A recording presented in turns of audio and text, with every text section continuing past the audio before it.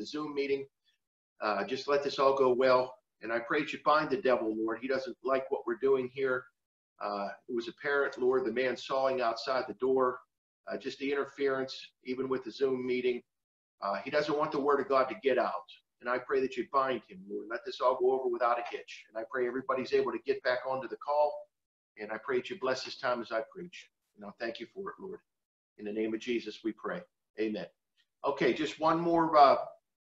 For those that have called in right now, if you don't have your line on mute, please remember to put your line on mute so I can't hear you and with the interference, okay? All right. If you have a Bible today, I want you to turn to the book of Acts, Today is Ascension Sunday. It's Ascension Sunday. This is 40 days after the resurrection.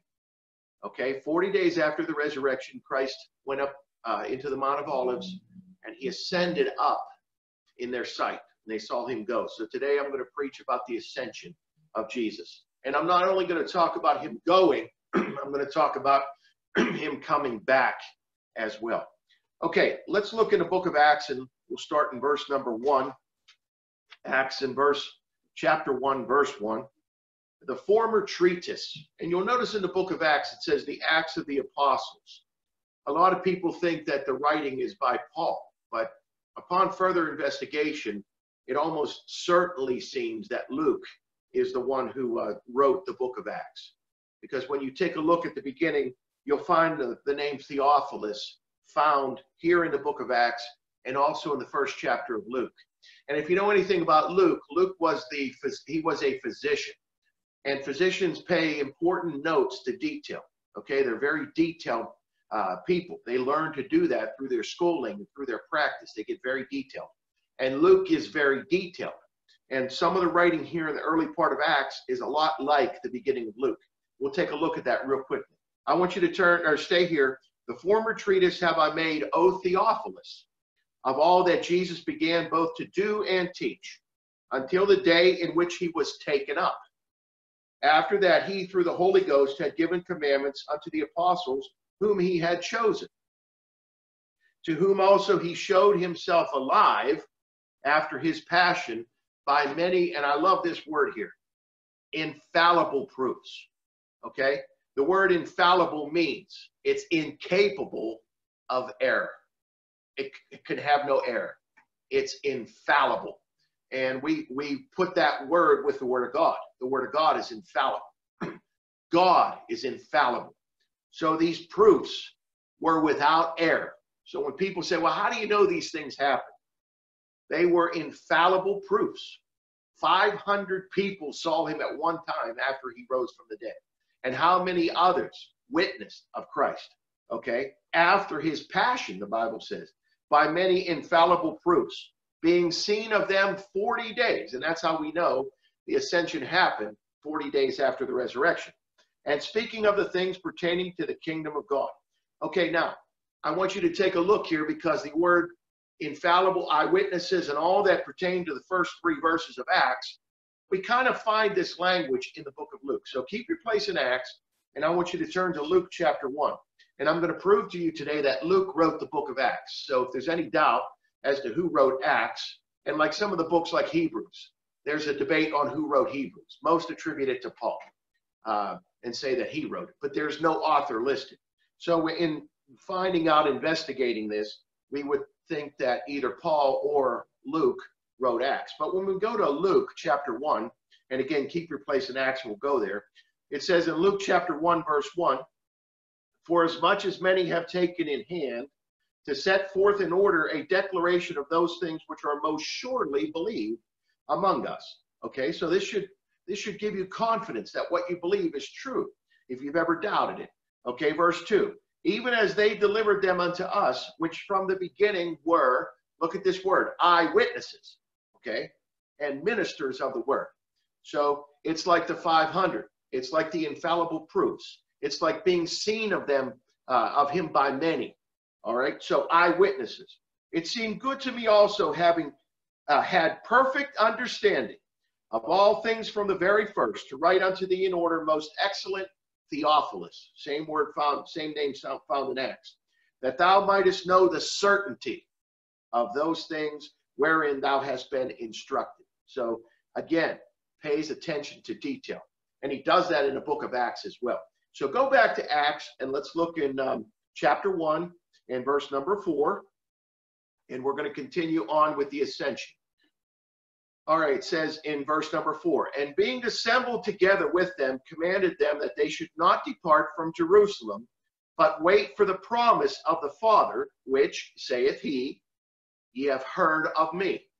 Now, if you're wondering and you're listening today and you say, well, Pastor, what is the promise of the Father? The promise of the Father is the Holy Ghost.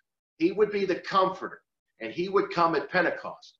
Now, for those of you who don't know what Pentecost is, and I'm going to preach on that next Sunday because 10 days after the ascension came Pentecost. And we would celebrate Pentecost Sunday next week. So Pentecost falls in the word penta being the root word of 5, the number 5. 50 days after the resurrection falls Pentecost. So 40 days falls the ascension of Christ, comes the ascension of Christ.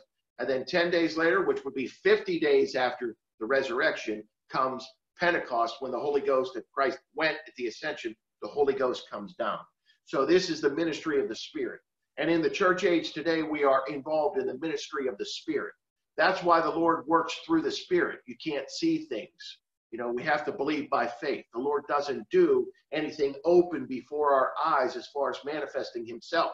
He comes by the Spirit, okay? So it's not by the eyes that we worship God, it's by faith. And we don't walk by, that's why the Lord says we walk by faith, not by sight. So a lot of people like to see, show me and I'll believe. You don't have to see. As the scripture says, the Jews require a sign. They want to see things. And the Greeks seek after wisdom. They seek after the wisdom. But we want to walk by faith, okay, by hearing.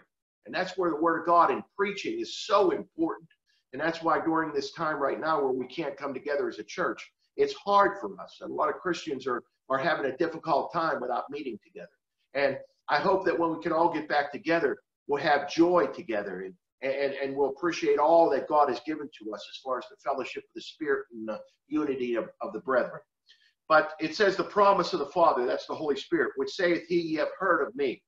For John truly baptized with water, but ye shall be baptized with the Holy Ghost not many days hence. Now I want to tell you, if you got saved, if you're a born-again Christian today, you have been baptized with the Holy Ghost. You don't need any second work of grace. You have been baptized with the Holy Ghost, and you have all the Holy Ghost you'll ever need. So when you get saved, you get baptized by the Holy Spirit. That's what it takes to be born again.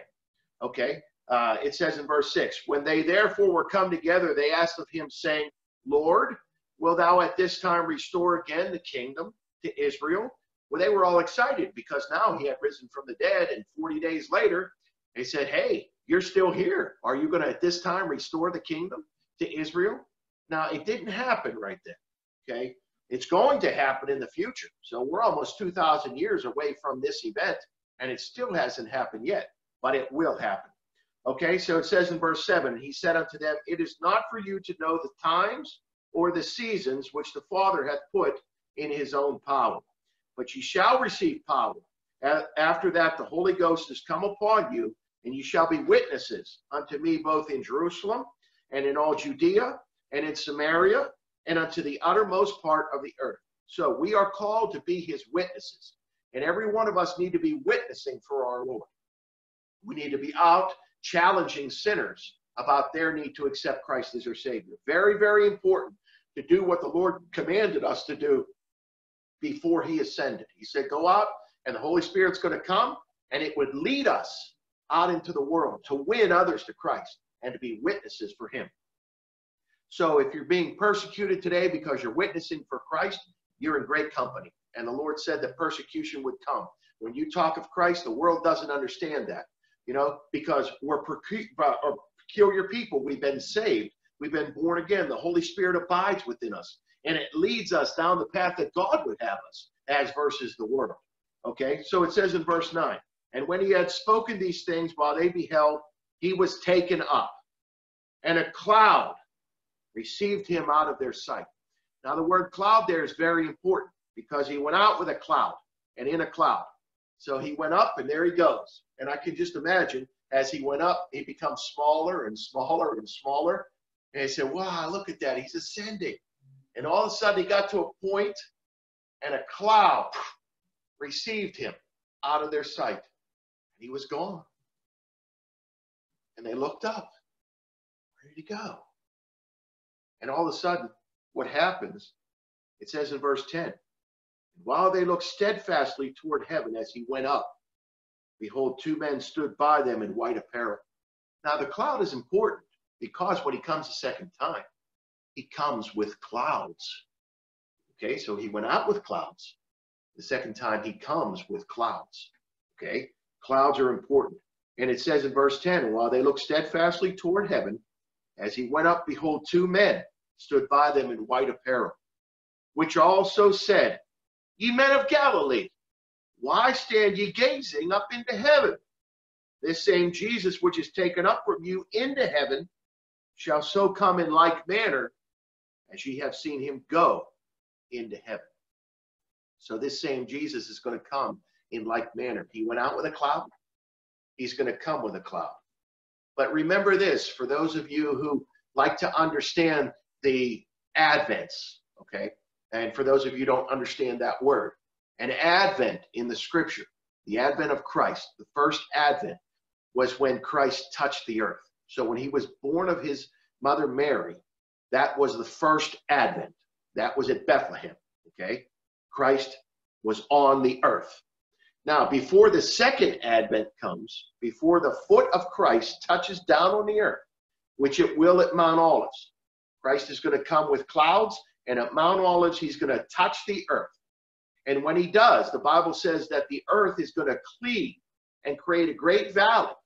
I believe it's in the book of Zechariah where it talks about this great valley from the north to the south and from the east to the west. And it's going to create a great valley there, just like a gigantic X had touched the earth. The foot of Christ is so powerful that when it touches the earth is going to rend from the north to the south and from the east to the west and create a great valley there. Okay, so we have Christ coming at the second advent. Now, in between this, and when he does come with the second advent, he will set up the kingdom promised to the Jews. And this was the kingdom of heaven. They were waiting for this kingdom. It's a physical, literal, visible kingdom. Okay, so they were waiting for it. Okay, now, before he comes, though, there is another coming. But this one here is not an advent. Okay, we're going to go ahead and turn over to 1 Thessalonians. For those of you who just got on the line, please put your phone on mute. Let's turn to 1 Thessalonians chapter 4. 1 Thessalonians chapter 4. 1 Thessalonians chapter 4. And let's look in verse number 13. 1 Thessalonians chapter 4 and verse number 13. It says, but I would not have you to be ignorant, brethren, concerning them which are asleep, that ye sorrow not, even as others which have no hope. Now here's a coming of Christ, but here's the difference. This is not the second coming. So right now, as born-again Christians, we should be waiting for the coming of our Lord Jesus Christ. Now, we're not actually waiting for the second coming. What Christians are waiting for is for him to come to the clouds. So he doesn't fully come to the earth this time. He comes to the clouds, okay? And there, in the clouds, a voice is heard. And the voice says, come up hither. And those that are in the earth that have died and are saved will hear the voice. And in the graves where they are, or at the bottom of the sea where they might have been, where all their molecules put back together by the Lord, wherever they have been throughout history, those that are saved will open up their eyes and their bodies will come back together and come alive, and they'll come up out of those graves and out of their burial places all over the earth, and they're going to come up to the clouds. And as they come up to the clouds, those that are alive and remain will also hear the voice and will meet them in the clouds. So when we talk about the blessed meeting in the sky, and all of us getting together in one and rejoicing in the Lord, we're not talking about the second coming of Christ. We're talking about an event called the rapture. The rapture, okay? This would be where all the saints are called up to a meeting in the clouds. And in the clouds, we meet the Lord. And the scripture tells us that in 1 Thessalonians chapter 4, as we're going to read. The Lord said, don't sorrow. And these should be very comforting words to you today if you're saved, because you know that one day the Lord's coming to get you. Praise God. And we're all going to go. It says in verse 14, for if we believe that Jesus died and rose again, even so them also which sleep in Jesus will God bring with him.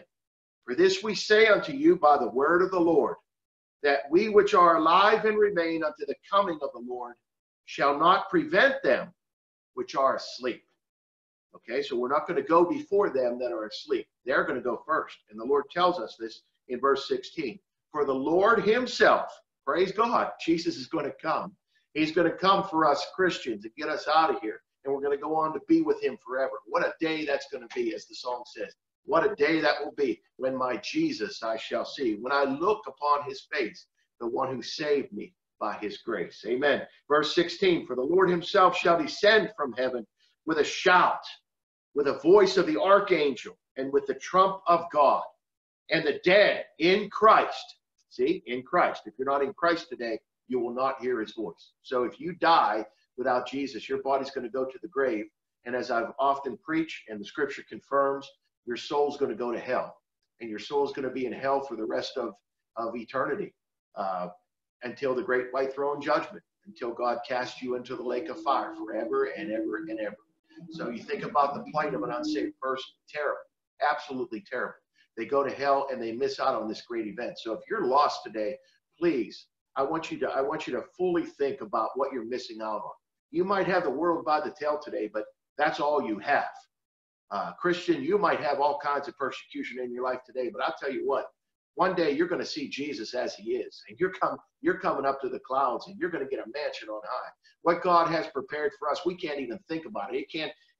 We can't fathom all that's prepared for someone who is saved. So if you're saved today, you should rejoice. And if you're lost today, even though the world might be good to you and you might have it made down here, you better think about your eternal soul. You really need to think about that, because you're not going to come out and you're not going to hear his voice as a Christian would. It says, and the dead in Christ, very important, the saved in Christ that have died shall rise first. Then we, wow, maybe it'll happen in our lifetime. I don't know. A lot of people say, Pastor, are you going to see the rapture? I don't know. I hope I do. But if I don't, I'll be one of the ones that comes out of the graves. And here's the voice. Then we which are alive and remain shall be caught up together. We're coming out together. So if it would happen this morning, this church building is empty. It's only me and Pietro here. So me and Pietro would slap high five on the way out of here. We'd come out of the church, and those that are down there at your homes, wherever you are, you could be down in Hopewell, or you could be listening from Monaca today, or you could be in Aliquippa, or somewhere in Beaver County, or even in Florida. I know people were listening from all over the country. And if you hear the voice, you're coming out, and you're going up to the clouds, and we're all going to meet together in those clouds. So it's going to be like one point.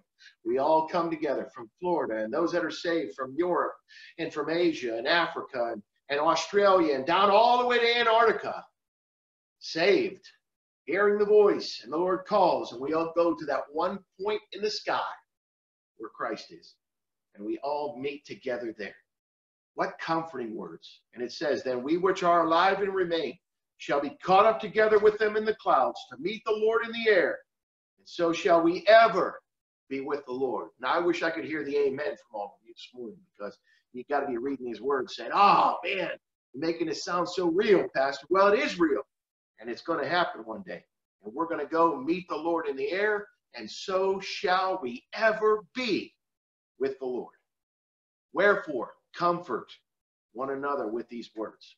Okay, so we have the rapture. Now, when you think about the rapture, you say, well, all the Christians are going to go. The next step would be that Christ would return with us behind him, the Bible says, his bride. And it's basically the honeymoon. where he takes his bride on a honeymoon and he says, come with me, my love.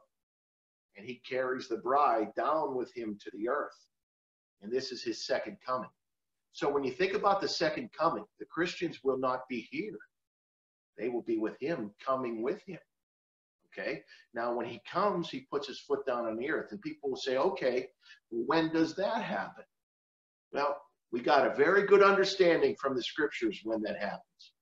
The rapture happens, and that is the next great event that we're waiting for. Once the rapture happens, then we know that Israel is greatly afflicted because a person steps up, and the person is the person of the Antichrist. And when the Antichrist shows up, he begins to deceive people, okay? And he begins to rule the world in a very dictatorial way. And it's basically this: you take my mark or you die. So all the lost that are left here that don't go out in the rapture have to endure what is called the tribulation. There's the tribulation, and then there's the great tribulation. And I believe the tribulation is 7 years. So after the rapture, the Antichrist steps up. And for the first 3.5 years, he begins to work his magic on the earth. And he begins to make agreements with nations and with Israel. And Israel is deceived into believing that he is truly Christ. And the Lord tells us that in Matthew chapter 24, when they said, what's the sign of thy coming, of the end of the world? And Jesus says right away, take heed that no man deceive you. Antichrist is going to deceive many. He's going to come into the world, and he's going to deceive the whole world into believing his government, his monetary system. They're going to speak one language together, and I believe that's going to be accomplished through the computer. He's going to bring the world together as he is today. I mean, think about this, what's happened through this COVID virus and all that they want to do. They can track who has it on the phone. You could put your bank account, your statements, and everything in your phone. How quickly could it just go into a chip in your hand or in your forehead, where your bank account comes right out of your hand, or your bank account comes right out of your forehead, and there's no need for carrying any Visa cards or any ID or driver's license. Just show me your hand, and they scan your hand. What we thought 50 years ago wasn't possible, we know today to be absolutely possible and absolutely here. I mean, they put chips into dogs so they can track where a dog goes so you don't lose your dog. Couldn't they do that to children next? I mean, think about the possibilities of technology and how the Antichrist can rule the world through this. And basically, he says, you take my mark in your hand, right hand, or in your forehead. And this has all your information in it. Right there. You go to the scanner grocery store, put it out. Beep. You go somewhere else and you make a purchase, put your hand right there. Beep. You go into a secured building, and instead of an ID badge, beep, right over your head. You say, Pastor, I believe that. That could really happen. Well, the world's it's going to happen. The Antichrist is going to make sure it happens. And he's going to say, unless you get my mark, you can't buy and you can't sell. How many people are going to starve? How many people are going to say, I got to get that mark. I'm so hungry. You know, the Bible says that even to our bellies, our God can be our belly. I mean, when you deprive your belly of food, what happens after a couple of days? You do anything to find food. After 9-10 days without food, you do anything to eat. And how long would you go before even people on a deserted island, before they offer somebody up to eat them, to say, we're so hungry, we got to eat one of us? You know, just never know the depravity of the human heart and human mind and what it will stoop to. And a person knows if they get the mark in their forehead or in their hand, the Bible says that they'll be damned for all eternity. Now you say, well, where does it say that, Pastor? Well, I'm glad you asked. Thank you. I want you to turn to 2 Thessalonians. 2 Thessalonians, just one book over, and I want you to look in chapter 2. Now, some people today may say, where is the promise of his coming? He's not coming. He said he was going to come. But the Bible says the Lord is not slack concerning his promise. He made a promise. As some men count slackness, but as long-suffering to usward, not willing that any should perish, but that all should come to repentance. And we find in the same passage there that the Lord says that he's going to come. And it says, for the Lord himself shall descend from heaven, of course, at the rapture, but he's going to come according to 2 Peter, where they say, where is the promise of his coming? And I'll tell you what we'll do. Instead of stay in 2 Thessalonians, but I want you to go to 2 Peter so I can just read you this real quick. 2 Peter chapter 3.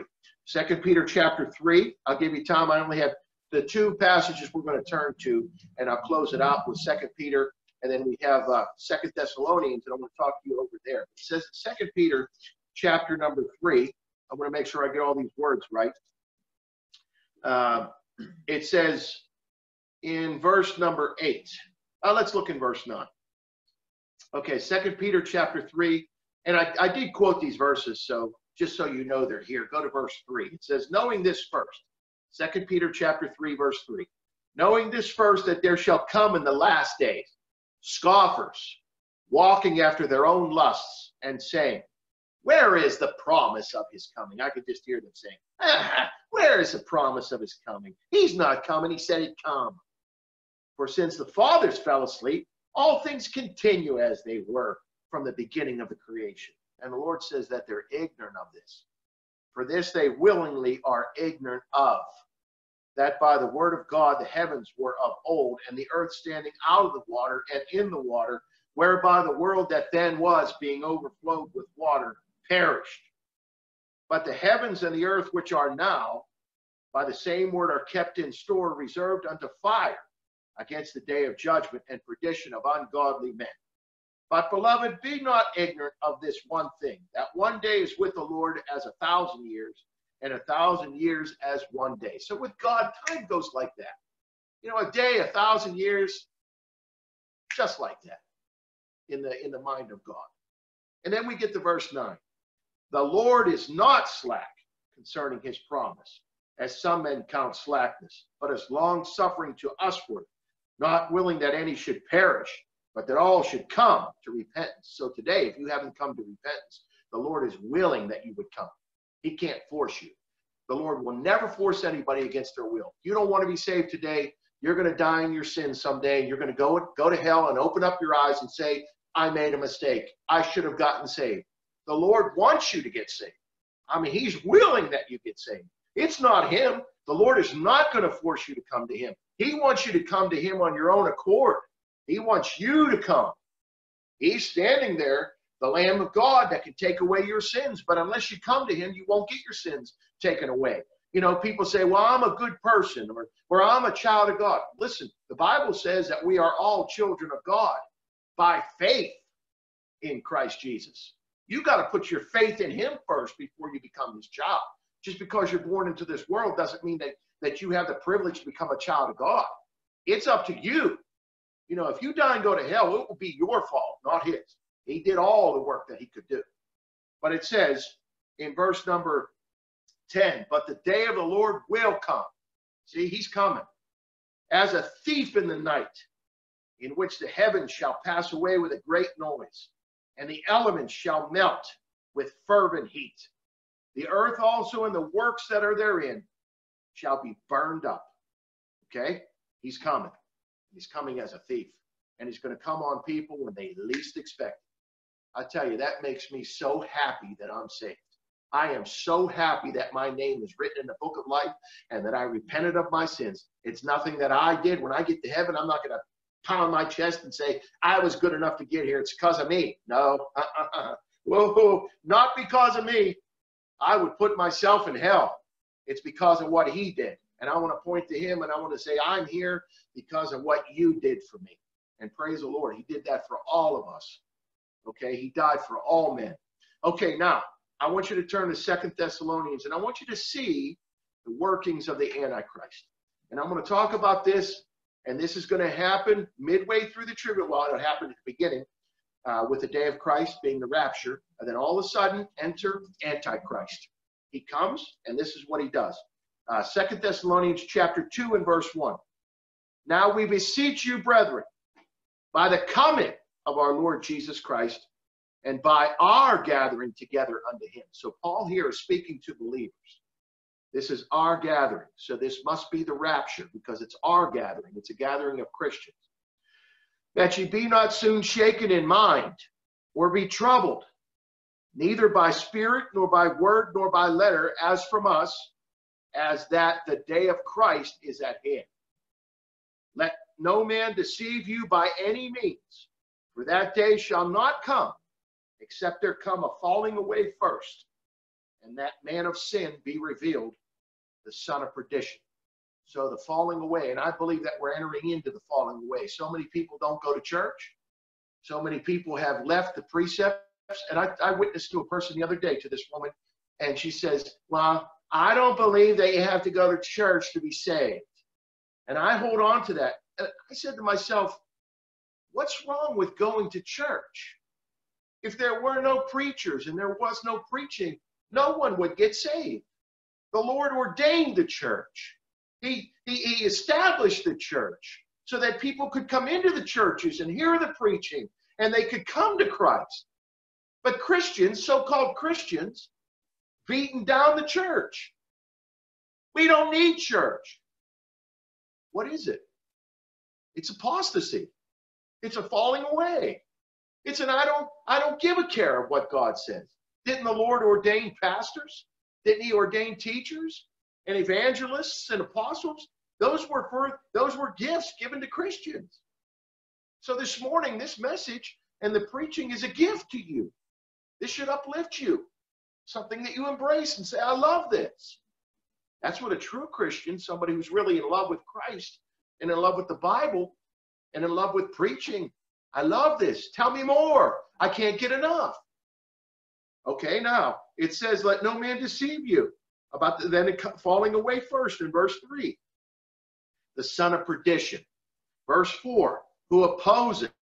See, he goes opposite. Opposeth and exalteth himself above all that is called God, or that is worshipped, so that he as God sitteth in the temple of God, showing himself that he is God. Remember ye not that when I was yet with you, I told you these things.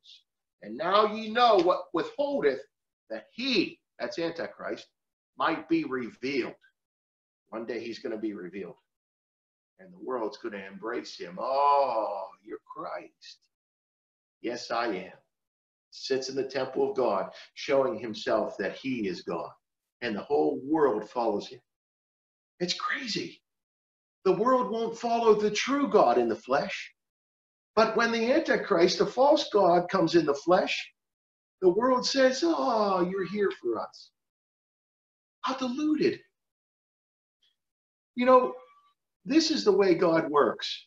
God reveals himself to only those that really want him. To the rest, no revelation. It says in verse number 6, that he might be revealed in his time. For the mystery of iniquity doth already work. Only he who now letteth will let, until he be taken out of the way. And then shall that wicked, and it's a capital W on the word wicked, and it tells you that this is wickedness in the flesh. As the capital W on word in the Bible tells you, Jesus was the incarnate word. Antichrist is incarnate wickedness. He is totally wicked. He is the epitome of wickedness in one body. That wicked be revealed. So how can somebody so wicked come off as so holy? Think about that. How can a world embrace him and say, your holiness, you're the true God, when he's the impersonation and the incarnation of wickedness? How people can be deceived. Now watch. And then shall that wicked be revealed, whom the Lord shall consume with the spirit of his mouth, and shall destroy with the brightness of his coming. Even him whose coming is after the working of Satan, with all power and signs and lying wonders. Oh, so much so that he calls fire down from heaven. You know, I just reflect back to us having trouble with this Zoom meeting, trying to get everybody on the same page. And I got a man outside the church that's sawing right now, and we had to move the pulpit and everything else. Do you wonder why we had such a difficult time trying to get this sermon together? Because we're exposing Antichrist, and we're getting people prepared for the end times. The devil doesn't want people to hear this.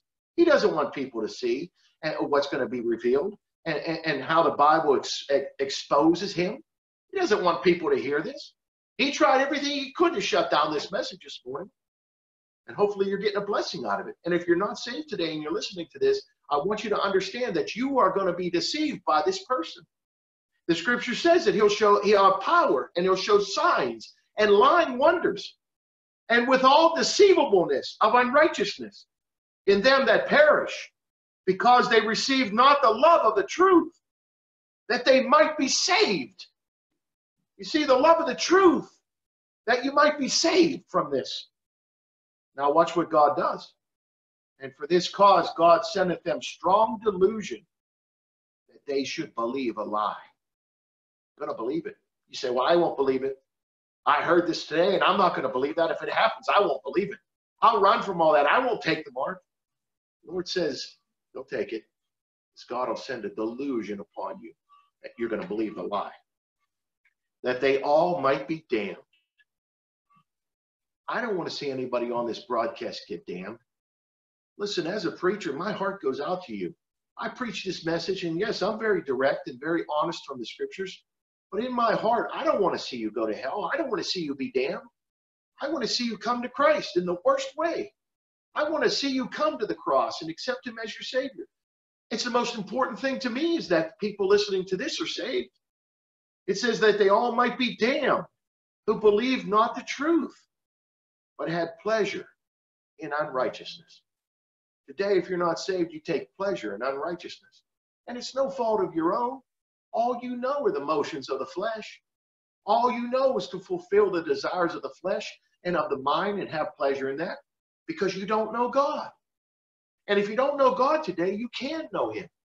If you haven't accepted Christ as your Savior, the Bible says, today, behold, now is the accepted time. Now, if you're listening to this and you want to be saved, please pray with me and ask Jesus to save you. He will, and he'll spare you from what's coming. He'll spare you from what's coming, and he'll spare you from an eternity in hell. If you'd like to pray with me, the scripture says, whosoever shall call upon the name of the Lord shall be saved. Will you pray with me and ask Jesus to save you right now? Why don't you pray this prayer and mean it from your heart? Dear Jesus, I know I'm a sinner, and I know I'm in need of you. Lord, come into my heart right now. Forgive me for all my sins and save my soul from hell. Please, Lord Jesus, have mercy upon me as a sinner. Come into my heart and be my personal Lord and my personal Savior, and take me to heaven when I die. Thank you, Lord Jesus, for saving my soul. In your precious name I pray. Amen.